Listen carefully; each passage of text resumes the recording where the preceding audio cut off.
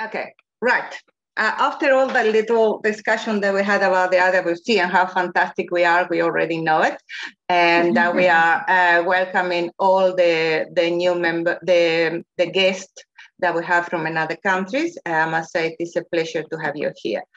Okay, the New World. Quite a few of you were with us when we were talking about the Silk Road and what happened. It was 1,500 years of Silk Road, 1,500 years, 1,500 years of trade and exchange between Rome and what was called the Indies, it was also China, Indonesia. It was a major exchange of technology, ideas, goods, culture, inventions.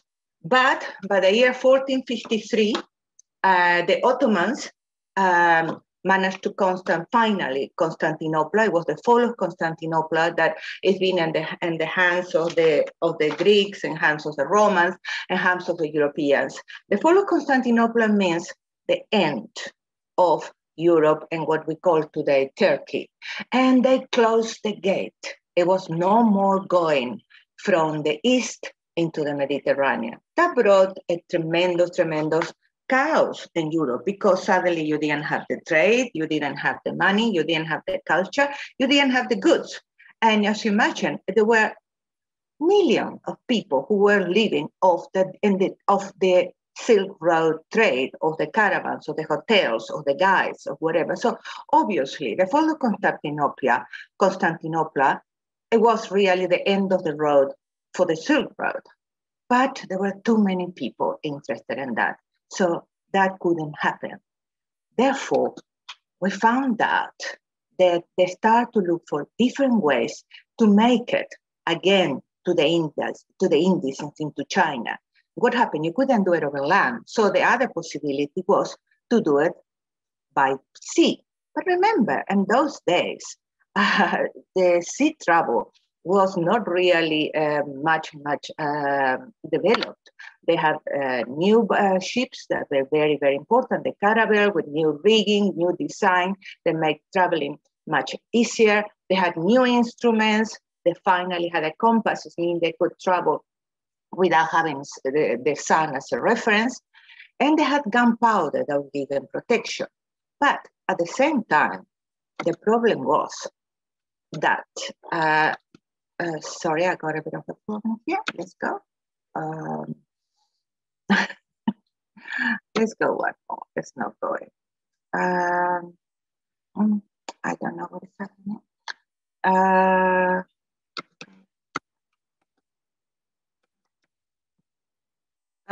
I'm sorry, I have a technical problem. My PowerPoint is frozen. Will I stop screen sharing for a moment, Liliana, for you?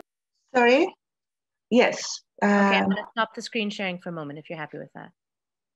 Okay, yes, I'm trying desperately. Okay, right. Now I'm going to get into share screen. Going there, and we'll get that going.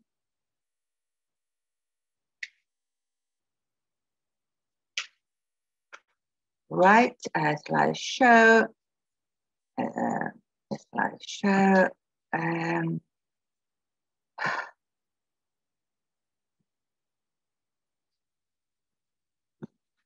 Well, I'll carry on talking in the meantime. As I say, we had these problems. Let's see if we can. Yes, there we are. There we are again. As I say, the problem with traveling was, as I mentioned before, that everybody at that time, they believed that there were enormous sea monsters that will get hold of the boats and of the people, and they will take them down, they will kill them. And probably the biggest problem of all was that they believed that the earth was flat, which means when you came to the edge of it, you were going to fall down and disappear.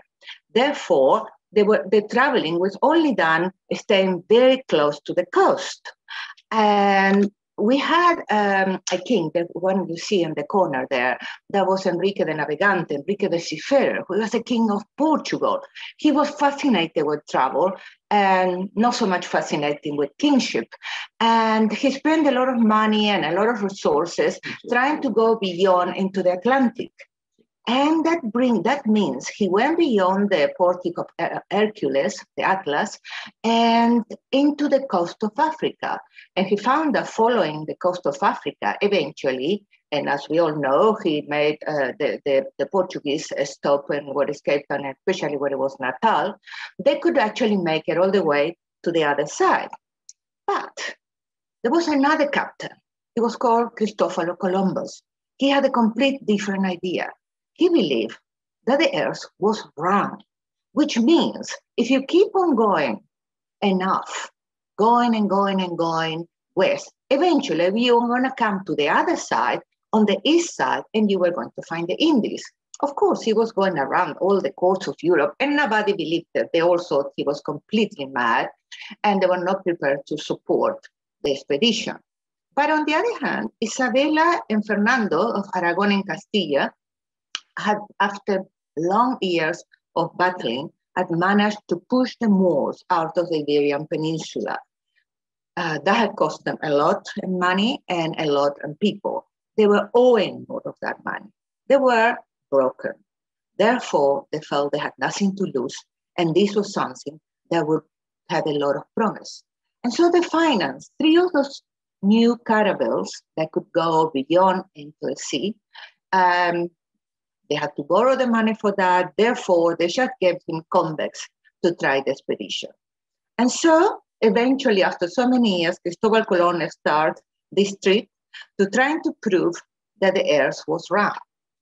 And therefore, as you can see there, where he lived from the south, in the south of Spain, crossing the Atlantic, and he believed that if he went enough, he was going to find land, which he did. Of course he did. After 3 months in Martinique, he found land. But what he didn't understand is there was a whole continent in between Europe and Asia. And that's what later was going to be called the Americas. But at the time, they would call it the Indies. Why the Indies? Well, the Indies was what the name that was given at all that part that we say China, Japan, Indonesia. And he thought he had arrived there. And it's this so that even today, the indigenous people of the Americas in Spanish are called Indios, because that's what they thought. They thought they had arrived at to the land of the Indios. Anyway, that was 1492, right? But he had arrived and he thought he had discovered a new continent. But that was not quite the case. 13,000 years ago, the people coming from Siberia, at a time where the Bering Sea didn't exist because of the glaciation, a lot of people and a lot of animals have moved into the Americas. And as you can see there on each side, these are all the different indigenous groups that came to being after that migration. And on top of that, they have not discovered anything. By the time they arrived, there were pastoralists living in North what we call today North America, and incredible empires in what is Mesoamerica, which is Central America and South America. So most definitely, they have not discovered anything. They were just finding that their knowledge of the rest of the world was very limited. Sorry, I want to remove this from here, but I don't seem to be able to do it. Okay. Therefore, when we are talking, again, I have this problem with this.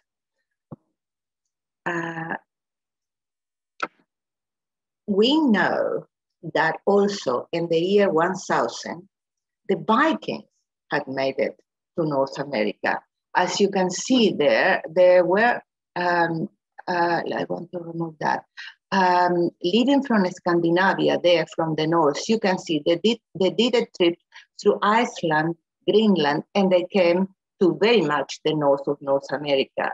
Later, the Vikings will go to places much better for them, like north of Europe and of course England and Ireland. But in the year 1000 AD, we have full archaeological evidence that the Vikings have created a colony and the north of North America, a colony that didn't really take off because obviously they found better places. But if we're going to go to that, we must remember that the first people who came the first Europeans who came to North America were the Vikings, not the Europeans. You can see there is even armor for the Vikings that was found in England. So there is no question that it were not the Spaniards, the first Europeans who made it to the Americas. Anyway, but as I say, in the Americas, there were amazing empires, very much alive. Probably one of the most important was the Aztec Empire, which they are called, the Aztec actually means the people of the Valley of Mexico. That was in 1492, they had a very, very developed culture. They had fantastic cities. They were great engineers, very good at agriculture. They had found many ways to create and to cultivate different plants, and already they were mixing different vegetables. They were very, very sophisticated. The capital was Tenochtitlan. Now, Tenochtitlan means a capital built on a lake. And that is actually quite amazing because the legend says that one day a priest will spot an eagle perch on a cactus holding a snake. This will be the sign that they have found their home. And as they were moving down, this group of Aztecs, they did see that. And that was on an island in the middle of a lake. And that was Lake Texcoco. Therefore, they started building their amazing capital, Tenochtitlan, what we call as Mexico City today. But the incredible thing is, as you can see there on the bottom corner, obviously the island was not big enough. The island in the middle of the lake was not big enough to create their capital. So they were creating floating islands in the lake that they were attaching to the main island. And they created an enormous artificial floating city. And that still exists. I will show you later if you go to Mexico City and the gardens of Xochimilco. So as I say, we are talking about a very, very sophisticated culture. And they had a calendar, they knew, they understood the seasons, and they understood completely the movement of the stars at the time of 1492. The Aztecs of that pyramid, as you can see, still exists, and the pyramids of the sun and the moon. And they were so sophisticated that they knew that the year already has 365 days. So much so that pyramid, it got 365 steps, one step for every day of the year. The Aztec society was very structured. They were based on agriculture, as I say, trade, and guided by religion. The Aztec societies dominated by pyramids, topped with temples where human sacrifices provided the gods with the human blood. The pyramids, the same case that in the Egyptians, we're talking about the Valley of Mexico. Therefore, the pyramids were their mountain to be close to the gods. We see that in many cultures. They were very strong on education, which was free for all. They taught religious rituals, singing, dancing, and music, which, of course, dancing and music, remember, was very much an offer to the gods. Passed the tradition from one generation to the next, mostly through stories. And they had separate school for the nobles and the matrilineal. The nobles were obligated to do civic service for the empire. Therefore, that's why they had the separate school. In fact, they had to study harder to prepare themselves to take the duty for the empire. And they were schooled from the very early teens until they got married. So that we have the Aztecs living there in the Valley of Mexico. In the meantime, we know that the Spaniards, so far, they only arrived at what are the islands. First, Colon arrived at the Bahamas, and they later moved a little bit more and they made it to Cuba, which was called La Española, the Spanish ones. And they had different colonies around the islands of what we call the Caribbean today, but they haven't made it to the mainland yet. So in 1517, we found that they really is when they make the first move to get to the coast of what we call today Mexico, in the name of looking for gold, God, and glory. Remember that a lot of these people, Spain was very poor at the time. So these people who were coming across were really looking for a possibility to make some money, to kind of achieve something to take back home. So here we have it. They disembarked for the first time in Mexico, and they met what will be the emperor, the king of the Aztecs at the time, which was Moctezuma. The interesting thing was Moctezuma was a bit confused about these people. It was going to happen the same to the Incas, because in their tradition, one day there will come a redeemer. It happened in other religions too, who's going to come back to join his people or to pass judgment or whatever. So Moctezuma wasn't quite sure who these people were. They had different coloring. They were wearing armor, which was very shiny. And they were riding this incredible beast that they never had seen before, which is the horse. And the interesting thing was that we are talking about very few Spaniards on that boat, when we're talking about thousands of locals. So now, how did it happen? And what did it happen? As you can see there are two completely different civilizations. We got Cortés on one side, we got Moctezuma on the other. We got the priest of the Aztec with a special mask. And we got, of course, the church on the other side, because everything that was done in the name of God and the church and the cross. And it was a major meeting of cultures and a complete lack of understanding of who was who. The Spaniards didn't realize the civilization that they were confronting. And on the other hand, the Aztecs, and what's going to happen again with the Incas, were very trusting. So these are very few people. They obviously come in with good intentions.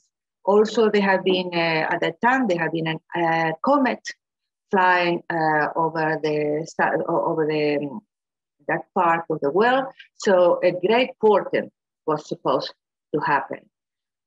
And so, of course, between 1519, which was the time when Cortés arrived for the first time and met Moctezuma, and 1521, we're talking about only 2 years, Hernán Cortés and a small band of men brought down the Aztec Empire and conquered it. How could that happen? I mean, we're talking about very, very few people, and against all of the people of the Aztec Empire. Well, there were quite very important elements there. As you can see, they had the horses. The horses gave them mobility. There were this incredible beast, heavenly beast that they didn't understand. At the same time, the Spaniards were wearing armor. They had protection. Of course, they had gunpowder. And that was tremendously demoralizing, because the way the Aztec could fight, they would just throw the people against, and of course, they would just be decimated by gunpowder. Also, they have made alliances, as you see in the bottom, with some of the enemies of the Aztecs. Of course, all the subjugated tribes. As you can see, there is an element that you see a lot on the photograph. There is a woman there. That was the Malinche.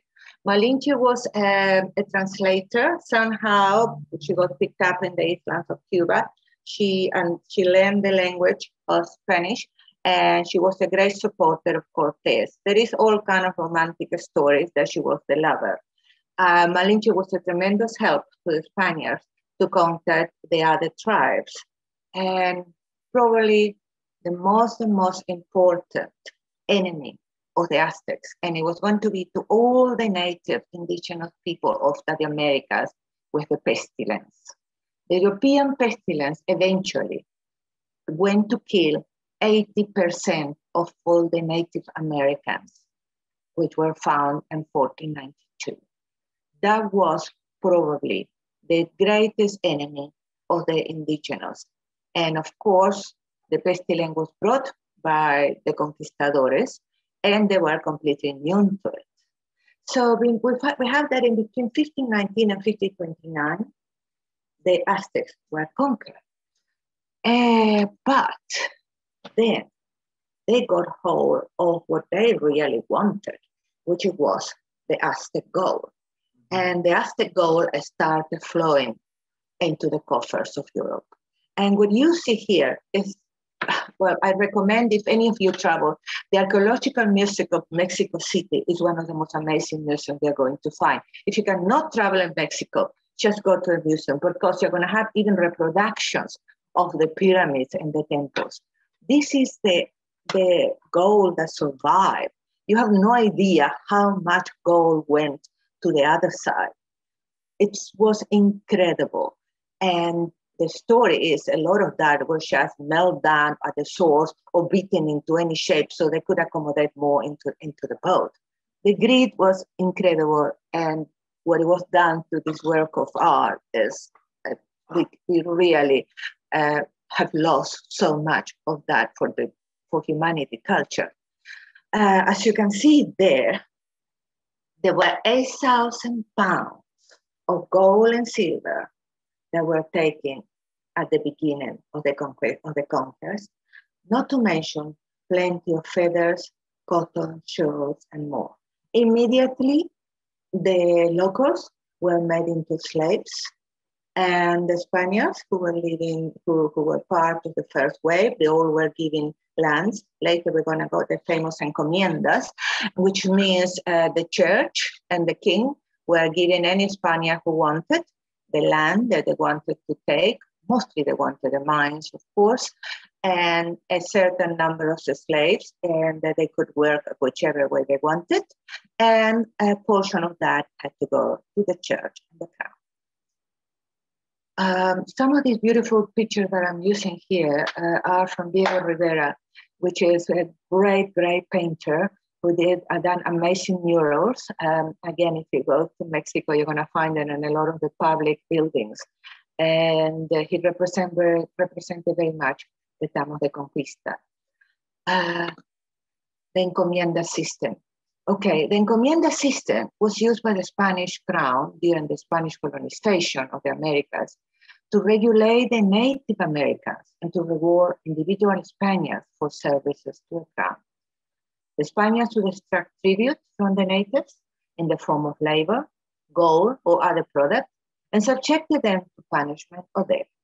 It was complete and total slavery, and millions died.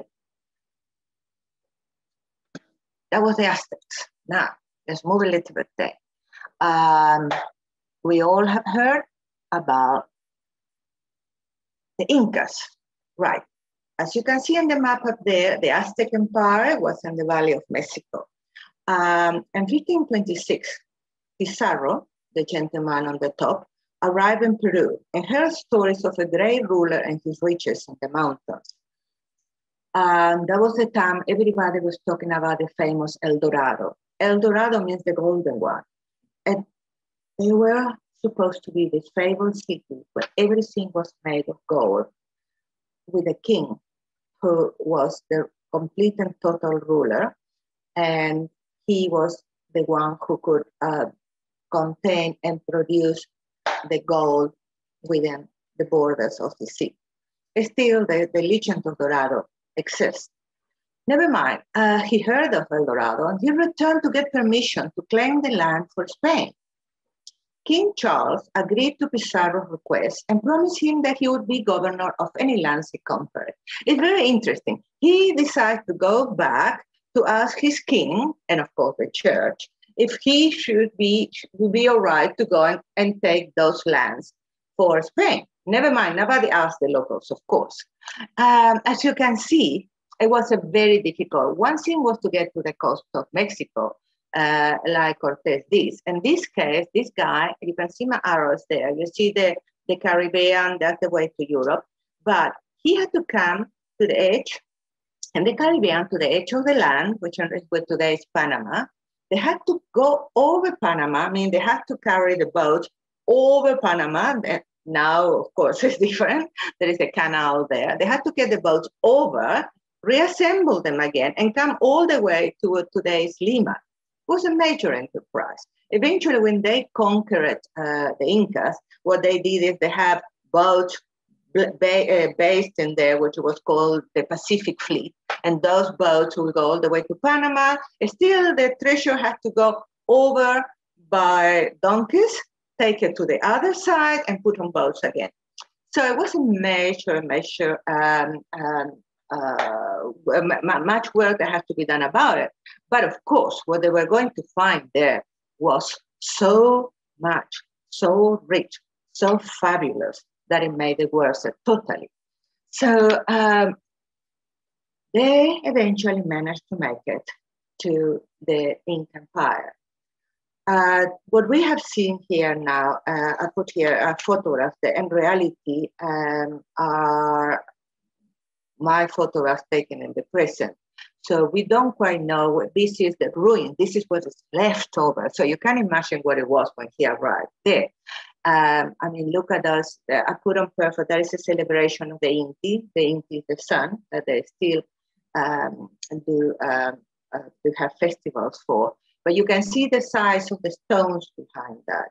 And those stones, there's no cement in between. They were cut as they are, as you can see there, and they remain as they were built at the time. They had a very big society. They have beautiful temples, many cities, very advanced government with a tax system and a huge road system too. I'm going to go into the road system just now. There is I think everybody has seen the famous photograph of Machu Picchu.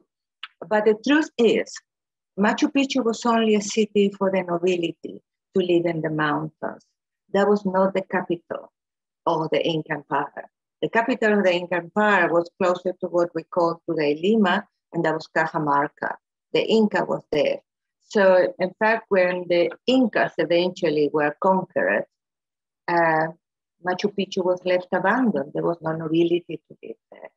And obviously the roofs and everything were made of bricks and of wood, and that had disappeared. But for those who have been to Machu Picchu, and you probably know how difficult it is to get there, imagine how difficult it must have been to build there. And it's still standing. So, as we said, the Inca Empire, which existed between the years 1200 and 1535. The Inca population lived on the part of South America extending all the way from Ecuador to the Pacific coast of Chile. And it was much bigger than the Mayas and then the Aztecs. It had an enormous number of different tribes that they all were under the rule of the Inca, and they all paid tribute to Cajamarca, to the capital. As you can see on the side there, that is just some of the jewelry to be worn by the Inca. The Inca was what we call the emperor. And those are some of the pieces that still exist, and they are in the Gold Museum of Lima, which I most definitely recommend that you see it. Realizing how much was destroyed and that everything practically is gone, and you see everything that is there, you have an idea of the size of the hoard and the richness that existed. We were talking earlier on about the empire of the Inca. They were amazing because the empire was across many different climates, from mountains, crossing rivers, to the flat, what they call the high flat areas of South America, all in the Cordillera. And as you can see, some of those are my photographs, that kind of rivers, the hanging rivers, they still exist, they still have the technology. You're going to be in places there like the Cordillera Blanca, which is magnificent to do hiking. And the people of the Inca Empire had roads, a road network of 25,000 miles. That is longer than the longest freeway in the United States. And they were going through forests, mountains, and desert. The very interesting thing is they didn't have the wheel. They didn't have the wheel as a means of transport. All transport was on llama, guanaco, and or obviously, in the case of very important people, they were using slave labor for it. So a lot of that land still these days remains connected by the old Inca roads. They are more than 500 years old. So I wanted to show you here, I was talking to you about what great architects there were.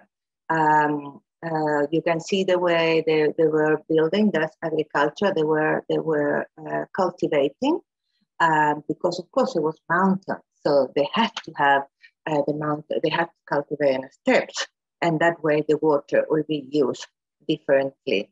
So they had different vegetables planted in different parts on the higher steps and the lower steps. Again, you can see there those walls that I was telling you about it. And you can see on the corner, the bottom corner there, that is one of the very, very few temples left in Cusco, because the same like with the Aztec, what the conquistadores did was that they destroyed the temples existing to use the stone to build their churches and we would call it the municipal halls, etc., etc. That one, the corner is still left there. And on top of there, I was hiking, yes, in Ollantaytambo. You see that door there and those windows here. You can see the trapezoid shape. That is because they had earthquakes or they had temblors, that was in the Andes. So they know that way the building will have much more stability. As I said, they were very good engineers. They had a tremendous knowledge of how to build and how to build to last, and it lasted indefinitely. So, but Pizarro's timing for the conquest was perfect. By 1532, the Inca Empire was embroiled in a civil war. They had decimated the population and divided the people's loyalties. Sending his brother Hernan as an envoy, Pizarro invited Atahualpa. Atahualpa was at the time the emperor, the great emperor, the Inca, back to Cajamarca for a feast in honor of Atahualpa's ascendance to the throne, and attacked and kidnapped him. Again, they didn't have the numbers, but they are very good at treachery. They were very good at subterfuge. And that is the way they got him. They invited to a party, they kidnapped him, they killed all the ones who came with him, and they put a price to his head. They told Atahualpa, we will let you go free if you fill a room once with gold and twice with silver in exchange for his release. The room still exists. It is a big room. And so people from all over the kingdom started coming with gold and silver to pay the kidnappers of Atahualpa. Well, the price was paid, and yet Atahualpa was still killed as an heretic by the church and the Spaniards. So, so much for glory. And again, in a very short time, a whole civilization, it was destroyed. And enormous amount of gold went to Europe. 24 tons of gold were looted from the Incas. Now, 25 pounds of gold, and as you know, I'm a jeweler, we are talking about close to 1,000 ounces of gold. I mean, 1 million ounces of gold, 1 million. Just work out the price of an ounce of gold, and that tells you the fortune that was looted from the Inca Empire. And what happened with that gold? Well, that's what we want to know. The gold was used by the Spanish monarchy to pay off 30 debts. As I say, they owed tremendous amount of money for the reconquest of their land from the Moors. But they also went to found the religious wars supporting the papacy against the reformers. There is a wonderful painting I got from the poll. There is, as usual, the famous Christians, the famous Catholic wars against themselves. And there was a comment of the Ottomans thinking those crazy Christians spending an enormous amount of money just fighting for a small differences within their religions. But then you can see, for instance, that altar of the church in Seville, tons of gold on there. And besides that, the gold, remember, they were financing wars, they were building, and that gold, therefore, started to filter to other European countries who benefited from the Spanish wealth. The Spanish also were able to purchase unprecedented quantity of imported luxury goods from around the world. By the year 1400, just before the Renaissance, we remember that Europe had very little gold as coins, as we understand. There was very, very little gold. So it was a lot of a system of barter. And the wealth at the moment, there was maybe kind of letters of, let's say, you are the owner of so-and-so, and therefore there is the price, but you didn't have the actual coins to validate that. Now, suddenly, this enormous amount of gold coming to Europe, we're going to change completely the mercantile face of the continent. Suddenly, we're going to have bankers. Suddenly, people were going to be able to say or to put a solid value to things. And it was going to change completely the way Europe was going to be trading. So we're going to have the new class, the bourgeoisie, the mercantile class that we're going to develop in Europe. It changed completely the society of the time. And then in Asia, close to Japan, it was Manila, today the Philippines, that became a colony of the Spaniards. So what the Spaniards were doing is all the things from the East, they were getting there in the Philippines, and they were sending them to Mexico and the famous Manila galleons. And from there, we'll go again over Panama and on the other way to Europe. So they have found another way to make it to the famous Indies. So the Spanish were in clover. They became one of the most powerful nations of Europe. And of course, the kings, Isabella and Fernando, were terribly respected. They were the great supporters of the Catholic Church. And remember, this was the time where the church was having the big break between Catholics and Protestants. So a lot of money that came from Spain went to support the Catholic Church on their problems, on their war with the Protestants. I'm sure that the Aztecs and the Incas didn't really, were very happy with the destiny of their gold. But there is one group I haven't talked about, and I left it for the end. They were the Mayas. The Mayas lived in what it is Yucatan. You can see there the Maya area is Yucatan. Today it's also Mexico. And but the difference was, of course, Mexico, Guatemala, and a small part of El Salvador and Honduras. Why the Mayas were different? Well, the Mayas were not centralized around one important capital with one important king. They were more like a federation of different cities. Therefore, it was not like if you conquer this and you took the king, you had the empire in your hands. Therefore, as you can see there, the Spanish conquest of the Maya was a very protracted conflict and the Spanish colonization. What the Mayas did, they just retired themselves to the jungle, or they went to stay with other tribes that they were not conquered by the Spaniards. And that way, they were not conquered immediately and definitely. I think we got somebody there that had to unmute herself, Carol. Thank you. Because I can't even get it on my phone. Oh dear. Okay, thank you very much. Don't worry, we all have technological problems. I also have something here, but anyway.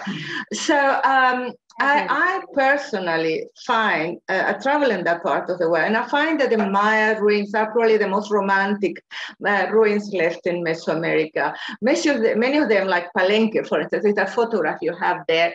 On the left-hand side. Palenques, in fact, you have to go through a jungle entrance, and then you open up into this part where you're going to have the most beautiful temples. But we're talking Palenque, Chichen Itza, amazing places. Of course, eventually they were also conquered, and interesting enough, a lot of that people completely disappear into the jungle of Guatemala, and what is today Guatemala. I had the privilege to spend my husband and myself, we spent about 6 months in the Petén, in the lake in Lake Petén, living there with the last of the Mayas, which are called the Itza Maya. And funny enough, they who survive in higher numbers than the Incas and the Aztecs, those are the people that today are suffering so much, and they are in these terrible caravans trying to make the Mexico-American border. They took them longer, but they're being just as oppressed, and they are just going through the same problems of genocide and civil war. Anyway, I really, really recommend, if you travel, visit Palenque. Don't tell me that it's not beautiful and most romantic. I really love to make, I was very, very happy to be able to visit Palenque. It's a little bit like, I don't know, a world within a world, you know, and it's in the rainforest. So it is a place that it kind of seems to have been there forever, belong to the environment in which it is. But there are other beautiful places of the Maya. Let me get my ugly face out of there. So, oh, sorry. Yeah, right. You can see the Uxmal, Chichen Itza, Teotihuacan, Tulum. I mean, Tulum is beautiful. Tulum is on the sea. Those ruins are extremely, extremely beautiful. And because, as I say, they were not in a city. They were all in different small small towns. The buildings were not destroyed to build other important colonial buildings. And the Maya was small, probably the smallest of the three empires of the time, but their culture and their astronomical knowledge was incredible. So there we have, and that is where we are now. The Spanish conquest and the colonies. Let me get out of here. Yeah, okay, right. We're talking about by the 1600s. The Spanish Empire consisted of a part of North America. We must remember that all that it is now, California, New Mexico, and much more, all that was part of Spain, right? That's why, in fact, when people go these days to California and all that, they will find things like, you know, San Diego, Los Angeles, and Las Cuencas. All that part was part of the Spanish Empire, part of North America, Central America, the Caribbean islands, and much of South America. In fact, they have created a pact, the Pact of Tordesillas, together with Portugal, in which Portugal, there is a meridian, and Portugal, you can see the meridian there, is that line that's coming down from the top, close to the cross skull and bones. From there to the west, it was all to belong to Spain. To the other side was Portugal. That's why Brazil belonged to Portugal in the Americas. It's the only country belonging to Brazil. And of course, all the African coast. But now, I was explaining to you how the treasure was coming from Peru. You see the arrows there come from Lima, crossed by horse or by whatever caravans of animals they had, across Panama, and then we had to take the boat and make it all the way on the Atlantic to go to Europe. But of course, that was the problem. And as we know, when there is treasure, there are robbers. And there was treasure indeed. And then there were robbers indeed. Right, the pirates, the famous pirates of the Caribbean. Our beloved, I think there is so much legend and we all enjoy so much the story of the pirates.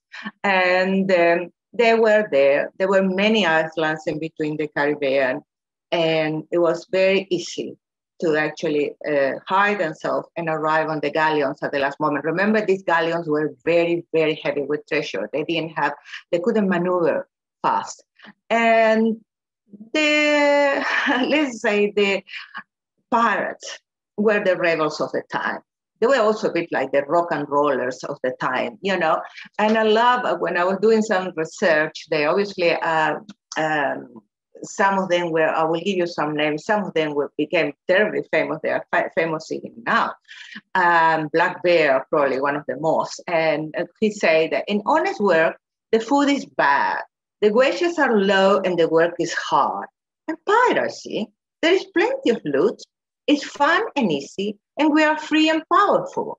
The worst that can happen is that you can be hanged. And they were hanged, of course. As you can see there, those coins, so much treasure was stolen, and so much treasure ended up on the bottom of the sea, unfortunately. They say that probably about a third of all that it went through ended up in the bottom of the sea. There is a lot of modern divers, actually, which have been doing a lot of rescue of those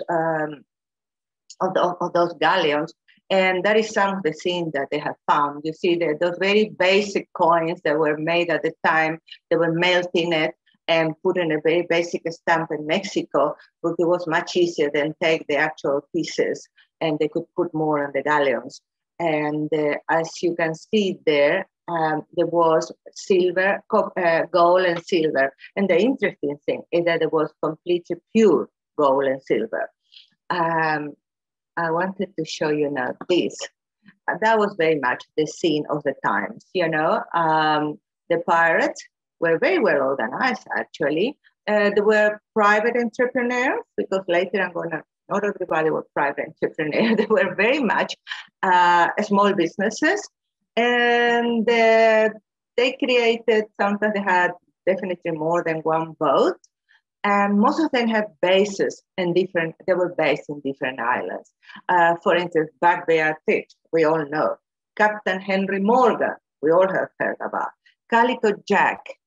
And Anne. Now, Anne was the lover of Calico Jack. Yes, there were women pirates, more than one. But I like her very much because eventually Calico Jack was caught and he was hanged. And her comment was, well, if he had fought like a man, he wouldn't have to hang like a dog. Oh, very loving, very, very, very, very soft romantic girls, all of them. But as I say, piracy was big business in that part of the world. But it was also another way to be a pirate, which means I'm not a pirate, I'm a private.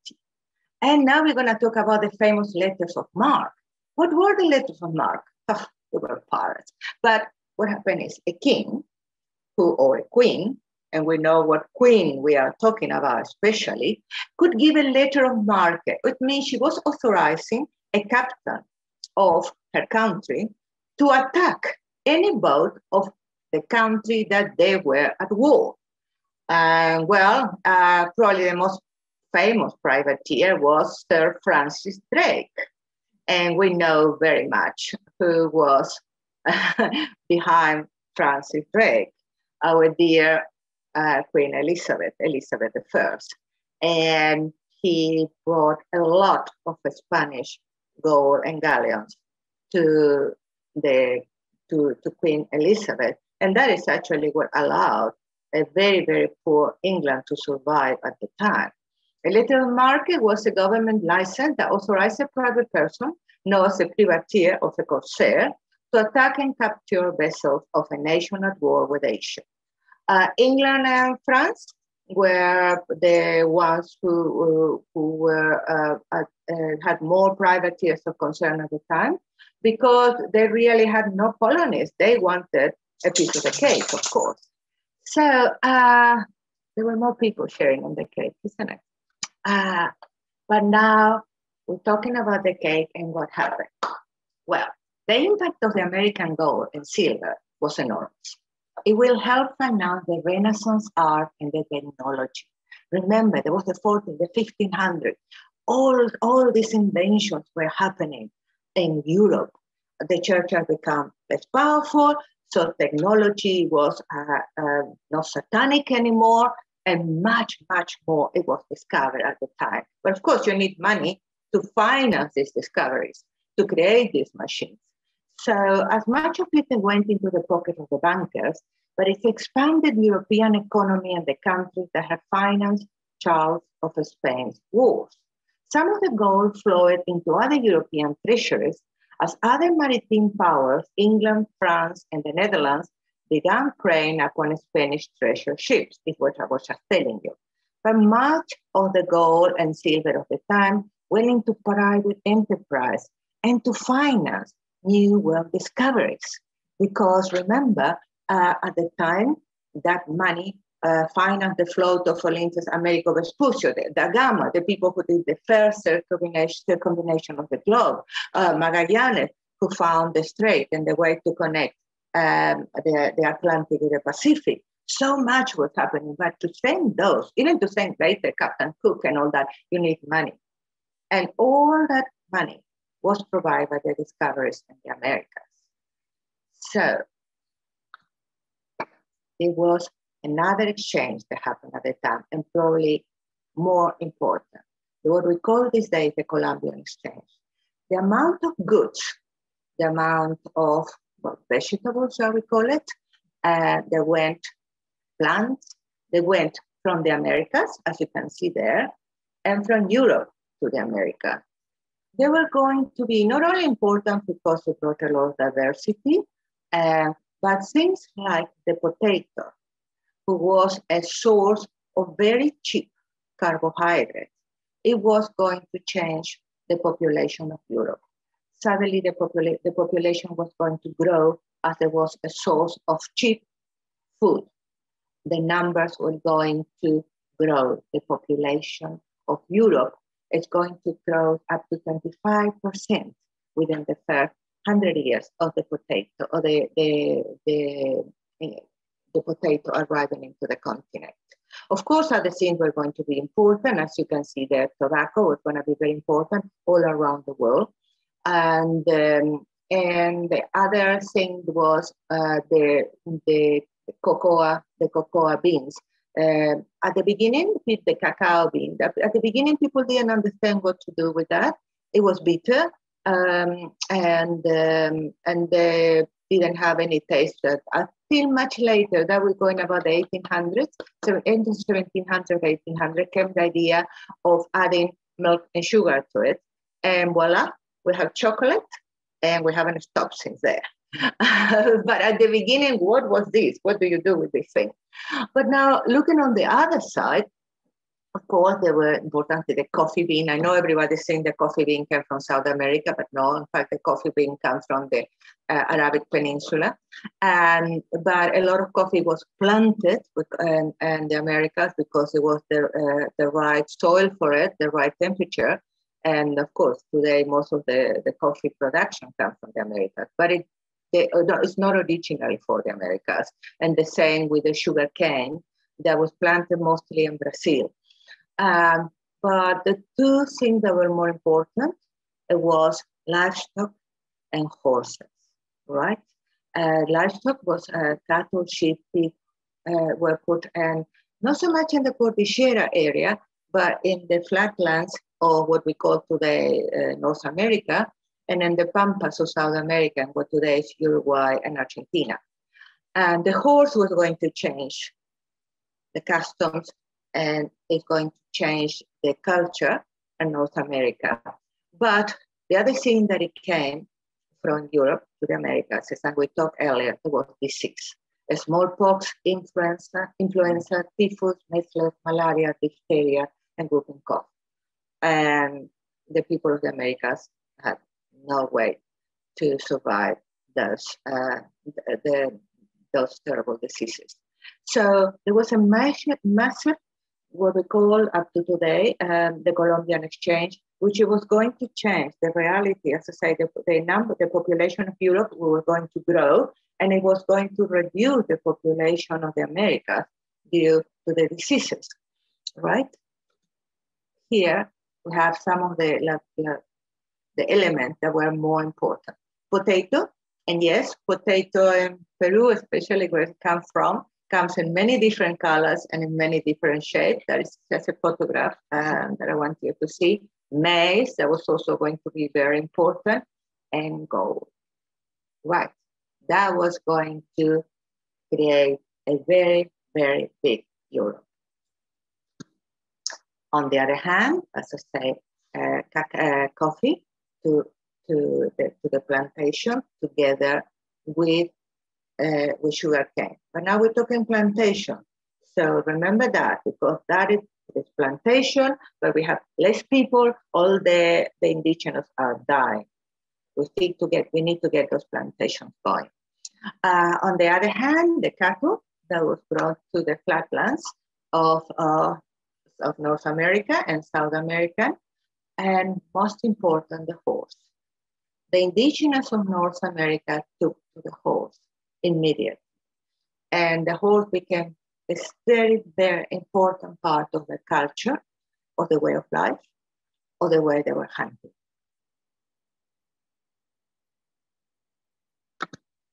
Right. So far, we've been talking mostly towards Mesoamerica, or South America, but now we're talking about North America. And the invasion of North America continent and its people began with the Spanish in 1565. So we're talking later, right? Because with the Aztecs and the Incas, we were talking 1530s, around 1540, by the time they had them all down. So only 1565, the Spaniards went to today's Florida, and the British came in 1587 when the Plymouth Company established a settlement that they dubbed Ronacoy in present-day Virginia. The first settlement failed mysteriously in 1606. The London Company established a presence in what would become Jamestown, Virginia, and from there the French founded Quebec in 1608, so we're talking Canada, guys.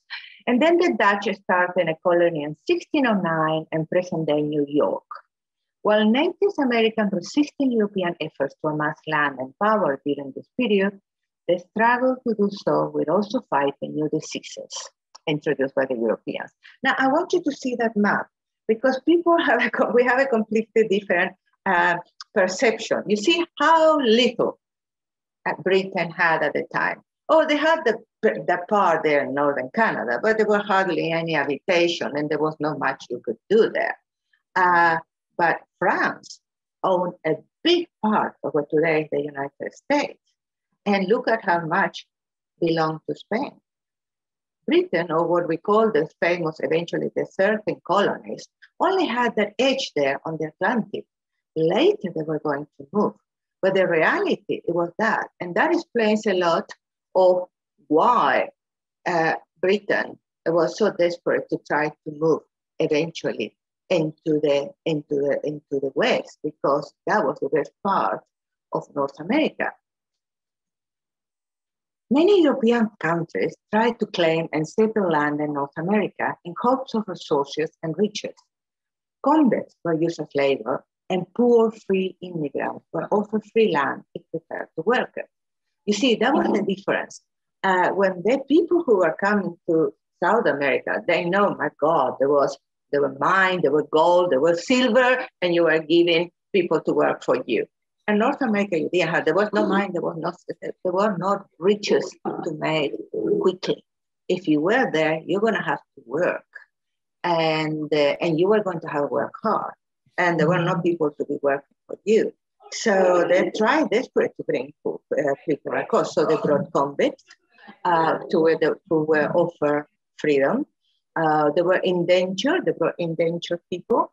And you get your trip for free, etc. But then for the next 6 years, you have to work as a slave for the English crown at the time to create the settlements. And they were very much trying to negotiate with the indigenous who lived at the time. But there was a group, very important. Remember, we were talking about the separation of the church and Europe. And there were the group of the Protestants in England, which later they were going to call the Pilgrims. The people were desperate for to find land. And as you say, it's there. Not all, let me get this, because I love that. There, can I get that? No. Let's get me out there. Not all settlements journey to America seeking riches. However, right, I'm afraid I can't. Not all settlers journey to America seeking riches, however.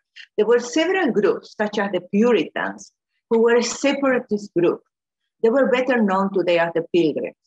They were Protestant reformers looking for their own colony. They were prepared to work very hard to have a place they could call their own, and they could practice religion according to their beliefs. I just put a lovely one there. I just love that comic there. We can see the Indians talking tonight. I think we need a stronger vetting of these Christian refugees.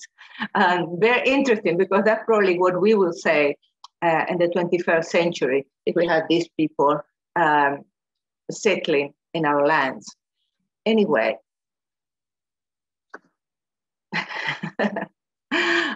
they say they are building a wall. That is the Indians, and they say they are building the wall because many of us enter illegally and we don't assimilate to the local culture. That is because all I want to say is what is happening at the time is very much what it keeps on happening. Nothing has changed, and the attitudes are very much the same. Well, let's see what happened in North America. We have 562 Native American tribes. We didn't have like one empire or three empires that we had in South America. No, these were all different tribes, even independently. Some of them belonged to a bigger nation, but they were very much different tribes, even in different places. Most of them, they were not settled, they were moving. So it was not about finding a group and fighting that group or having a war with it and conquer it. Every group was different, and they all have their own rules and their own way to manage themselves. So for the settlers, it was a complete different setup that the Spanish conquerors had in South America. And while they have, in South America, we had great empires. And North America, we didn't have that because, as we said, most of the people were nomads. There is a little bit what we call the Pueblo group. Pueblo actually means village in Spanish, was a term originated with the Spanish explorers who used it to refer to the people with a particular style of dwelling. They were actually the Navajo people who now reside in part of the Fermo Pueblo territory, refer to these people as the Anasazi, which means in reality ancestor of our enemies. That was the high form of civilization that we can find in North America. Very, very different for what we have in Mesoamerica. So these people, they didn't really, they could move up and go. And they were much more mobile than the people of Mesoamerica. there were also the Mississippian Indians. There is a bit of archaeology find that we have there.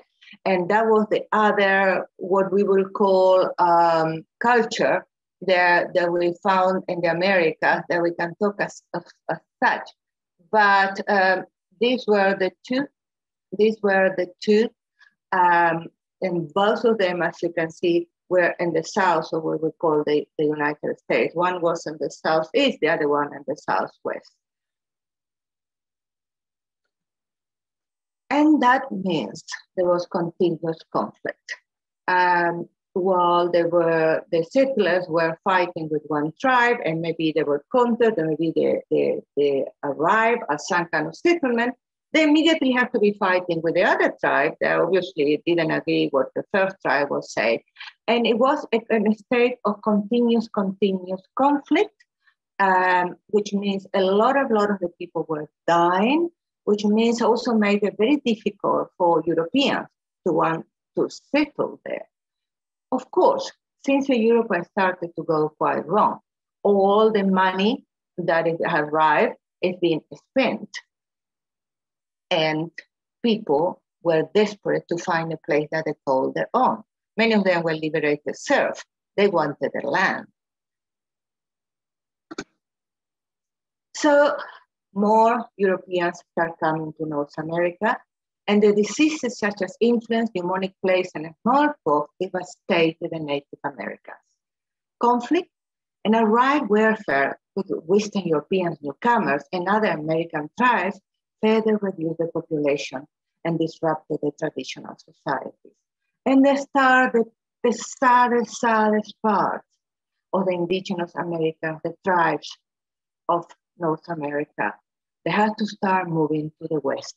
And they kept on moving to the West, and they kept on losing people, and they kept on losing land. And that land was taken for the new colonizers, the new migrations, and they kept on moving and moving and moving.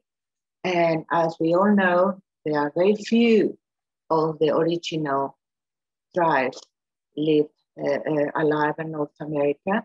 And there is important political movement about it, but what happened.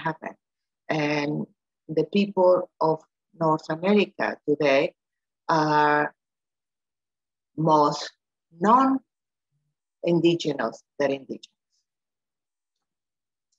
Within just a few generations, the Americans were virtually emptied of their native inhabitants. Approximately 30 million people may have died in the year following the European invasion. We're talking about 95% of the population of the Americas. So that really changed the map of the Americas, changed the customs, and we are living in the Americas that became in reality a refuge for the Europeans. But the truth is, forever in the history of the world, we've been having migrations, immigrations, and people displacement. As you can see in the north, the sack of Rome, what happened to the original Romans, what happened to the original Greek for that, what happened to the people in England, where we know first were the Vikings, then we have William the Conqueror. What happened to the original people of England? They are not there anymore. Where are the Celts? How many are left? What happened, as you see, Genghis Khan? We know that in China, in all the lands of North China, the Mongols invaded, took over, and those lands today are part, they have other people living in there. So we don't like it, but it's the story of the world. One group will take over the land, will establish, and they will become part of the story of that land. So we know that in the 1700s and 1800s, we had probably one of the greatest migrations in the world moving to the Americas. You can see that in the map, how the colonies, the places were at the time. And these were these enormous boats where the people were coming in droves to settle in the Americas. Most of them were poor people. People had nothing to lose. who were leaving nothing behind. So they were coming to stay. And if they had to fight the Indians, if they had to lose their life, they had nothing else to lose. So they were very determined. But not all the immigrants to the Americas came here because they wanted to the plantations of the Mississippi, to the plantations of the Caribbean, or to the plantations of Brazil. We didn't have enough people to manage them. And so they started bringing slaves from Africa. The slave trade was enormous. And we are going to be very upset with Lorraine and her telephone. I know your telephone, it's not mine. And the biggest slave trade came to the Americas. It was enormous money to be made out of the slave trade. And that also was going to change eventually the composition of the population of the Americas. Obviously, they were all coming from what we call today mostly Central Africa. And at the time, there were the English, the French, and the Dutch and the Portuguese were very, very big in the slave trade. And while we know that at least 30% to 50% of all slaves died before they made it for the coast, it was still incredibly rewarding. So we put a new element in the population of the Americas, and they were going to have incredible influence in the culture of the Americas. So what happened? We have a new South America. With all the money, beautiful cities flourish, an enormous amount of money was invested there. And these photographs are my photographs, so these places do exist. And if you go there, I recommend it. There is Antigua on the top of in Guatemala, Cartagena in the center, Lima down there, La Paz in Bolivia, Cusco, Chiapas in the north. Beautiful, beautiful cities were built in South America. Not so much in North America. They didn't have spare money. The people who came to America was, as I say, they were poor. They were not easy money to be there. The people had to work and work very hard. They had to commit themselves to the land. It was another kind of colonization, which in the long run, it was the one that was going to pay because those people were very thrifty. They were going to build, not to expand. There are two countries in the South America that were different. And there were Uruguay and Argentina, what you people would call the Pampas. It was exactly the same. First, they didn't have an indigenous population, or very little, the Argentina up in the north and the Cordillera. But there were no mines, there were no easy riches. So the people who came there also came to work. They were committed to the land. They were committed to stay. And they didn't have the facilities or the resources, and yet they created it themselves. So we have a little bit, in a way, that the part that were the poorer attracted the people who were going to stay and make it work. But by the end of the 1700s and the beginning of the 1900s, we find that things were changing in Europe. The Americans were unhappy with the crown. The French Revolution was going to happen. Napoleon were going to take prisoner the kings of Spain and Portugal, which means the countries of South America, suddenly they didn't have rulers to obey. America was very upset, the 13 colonies, because they were working very hard and yet they had to pay tax to the English crown. So it was a massive movement, independence movement.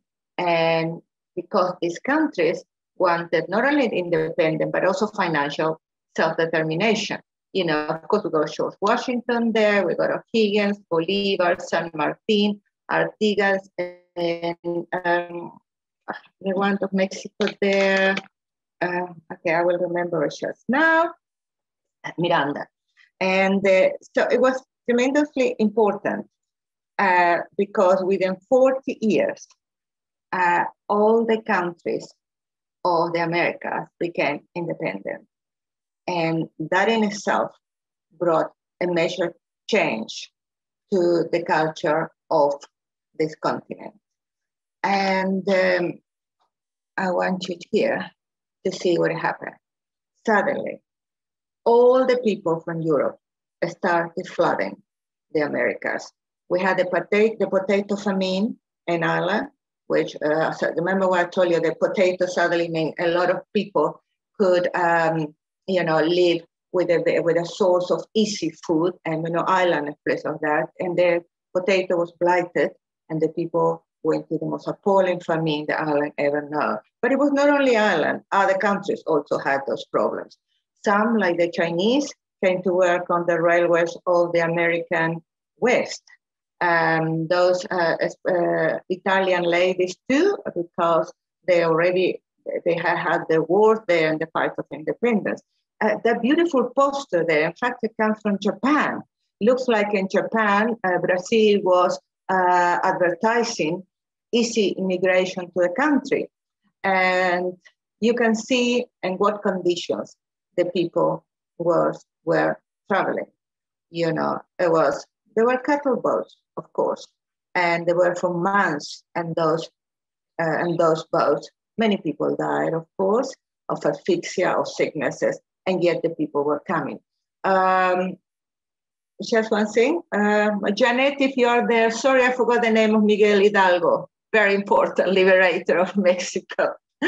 And so those were the people who were going to become the backbone of the Americas, who were going to build. There were people who were desperate. There were people who were poor. There were people who were going to create a new world. And that's why it was called a new world. In the meantime, the Europeans were at each other's throat. Terrible times were coming and were going to be very destructive for the continent. They were at each other's throat. They were at each other's throat, not only economically, but also racially. And they were destroying the continent as the way it has been unto there. And so, in this time, it was the Americas who came to help Europe. It was the soldiers and the equipment from North America who came to help Europe. It was the food, the meat and the wheat from South America who came to feed the Europeans. And it was probably one of the great examples of one continent moving, lending to another, and the other one coming to save it. And I think that shows us exactly the real lesson of the movement of the people. That was there we got our Siberian 13,000 years ago, doing the first step, moving across Bering into the Americas, and keep on moving and moving and moving for another 13,000 years. And what he was looking for the same that we always look. They wanted to create. They wanted to find a place. They wanted to create a home where they could develop. And they did. And some of them are still there. Things have changed. The numbers are less, but they are very much there. And these photographs are all contemporary photos that I took in my travels, even in the corner there, the little indigenous from the Amazon. And yes, they are battle. Yes, things are bad, but they're still part of the Americas. And if we look today, the configuration of the indigenous people still living in the Americas is, of course, very, very small. Probably the ones that count with more indigenous people are the ones with the dark brown or with the medium brown. And this means that they have like about 70 to 80% of indigenous population. It's very much still the people of the Cordillera, which is the Andes, and the people of Mexico, And of course, in the north of North America, what we call the Eskimos, which is very wrong, the Inuit, and all the rest now, we are talking about descendants of Europeans. Of course, those people have become criollos. Those people are people of the American continent. The little country there in blue had no natives whatsoever, no indigenous whatsoever. That's Uruguay, where I was born. But the story is they never had natives. The natives never indigenous. Very, very few. Then very few lived there. They never got there. But we have a lot of Italians that came later. And yes, the population changed completely. And we see that happening, and probably we see that happening with this major immigration that is happening in Europe. And that time, everybody was getting away from Europe, as we could see. They were all rushing to the Americas. Now it's a lot of people, they all want to go to Europe, you know. And I think that still there is much beautiful for you to see in the Americas. And there is still a lot that is left from these amazing civilizations. Those are the gardens of Xochimilco. Remember when I was telling you about the floating city of the floating islands of Mexico City? Well, these days, there are nurseries. That is where you go and buy all your plants and your flowers. And you take a boat, and sometimes the boats themselves are selling it to you. Xochimilco still exists, and Xochimilco goes back to the time of the Aztecs. For instance, there, the beautiful Chiapas is one of the most beautiful provinces, which was Maya land. Those old churches, the market, the textiles are something exquisite, and they're still made on the same tradition that they were before. Beautiful nature, like that is called aguas azules. It means blue water. The color is not made of, I promise you I haven't adulterated that photograph. That is the color of the water. There is some mineral in it, copper and all that. And the water is the most unreal turquoise. It's like bathing in aquamarines. Incredible culture. I mean, incredible nature. Aguas azules. And of course, otherwise you could go to Lake Titicaca. The people in Lake Titicaca are still there. They are definitely the descendants of the Incas. And what they do when the conquest came, they retreat and they build themselves floating islands on Lake Titicaca. Everything is made of reeds. You can see the boat, their homes, everything is made of reeds. Of course, the islands themselves were made of reeds, and they're still living there. Titicaca is the highest lake in the world. It's in between Bolivia, Chile, and Peru. And I really, really recommend you to see it, or at least you will be able to understand the culture that has managed to stay true to its origins. And for instance, the coast of that part of the world is so rich in life, you know, birds, and well, beauties in the eye of the beholder, of course. I saw that there were tremendous beauties there because they got the Humboldt current. Of course, out of Ecuador, you will have the Galapagos. That in itself is an amazing trip in itself. But there is much to be had in the coast of the Pacific, of where it was the land of the Incas.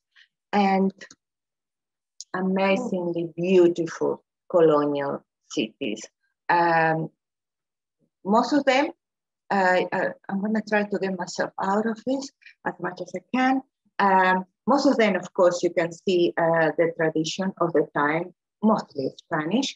But remember that the Spaniards at the time, they had the Moors conquering them. So you're also going to find a more influence in the Spanish architecture of the times. I mean, those balconies are definitely a part of the Moors' influence. And the nature. For me, the geography lends itself to hiking and to travel around. It's still pristine. It's still in very good shape. There you got the Cordillera Blanca, which is the white Cordillera in the Andes. In the south, you have the Atacama Desert, And there we got Chimborazo, which is one of the few single volcanoes in the Andes Cordillera. And last but not least, the Colca Canyon. The Colca Canyon is where the famous condors are, and the deepest canyon in the world, more than 4,000 meters deep. If you don't want to do the hike, and believe me, it's very hard, you can always go to the rim of the canyon with the other tourists and photograph the condors. But believe me, it's an amazing experience. It's about 4 days to trek down, all the way down and up, and to have this magnificent, I mean, we're talking about 3 meters span, to have this bird flying parallel to you as you're hiking and you're hiking on it. It's a place not many people know. Everybody does the Machu Picchu trek or anything like that, but there are many other beautiful places to visit in that area. And talking about the Machu Picchu trek, yes, I did it. It's a beautiful experience. Try to do it in a small group. I went on my own to the other places like Ollantaytambo, which is in the mountains. It's very nice if you have more time than to do just the official trek. It's a very special place. And the pity is that unfortunately, places like in that part of the world, in Machu Picchu, they have been very much exploited by foreign companies. For instance, if you are a foreigner, you cannot just take any transport to Machu Picchu. You have to take the official train, wagon lead, which is very expensive, very beautiful. But you have to take the expensive, because wagon lead, which is a foreign company, is managing Machu Picchu. The Peruvian guys are not allowed to be guides in that area unless they are approved by a foreign company. And the Peruvian people are trying to take that back, and I hope they do. But wherever you go, Mexico, I mean, as we spend a lot of time in San Cristobal de las Casas, where the Maya people live, we found that people are incredibly kind, they're incredibly helpful, and they are really still very much trying to live according to their principles. They have been very much oppressed, and they're having a very bad time. And unfortunately, we don't know how much longer the culture will survive. But the discovering of the Americas changed the world. As I say, they were not discovered. They were discovered by a certain group. There was a win for some, it was a loss for others. But that is the world that we live today, because the world is forever changing. People are forever displaced. People are forever moving. And that's the history of humanity.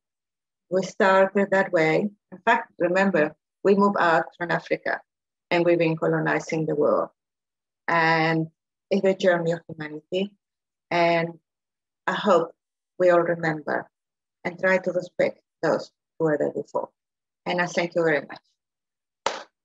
I hope that it's been good for you people, and that you probably feel a little bit more interested in the different groups that populate the Americas. And maybe when all this is over, you take a trip over there.